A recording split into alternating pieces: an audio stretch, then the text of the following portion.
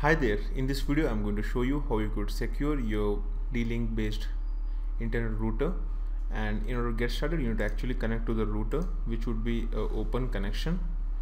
Let me just give you a quick preview of the same. While you connect this to this router, it would be an unsecured connection and you need to just proceed with the same.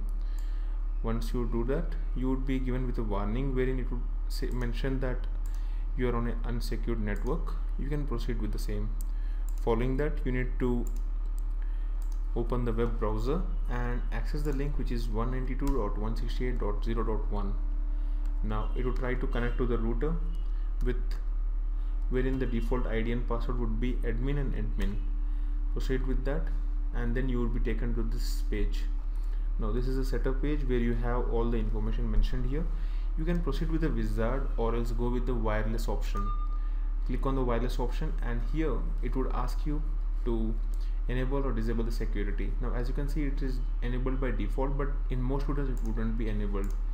And here you need to click on enable, and then this is where you can enable the network ID or the name of the router, which would be displayed when you try to connect it. So in our case we would go with our channel, that is Advices Media, and then go with the security, which would be WPA2.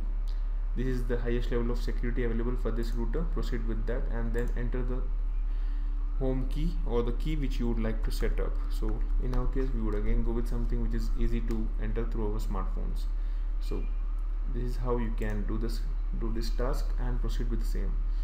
Once you complete this, the router would take a reboot, which would take somewhere around 15 to 20 seconds, following which you would be getting access to the new connection in the Wi-Fi routers list,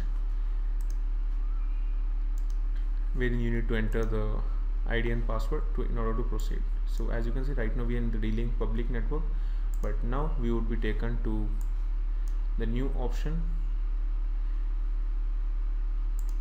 Let's wait for the same. Let's wait for the new connection. Now as you can see, we are not connected to any network.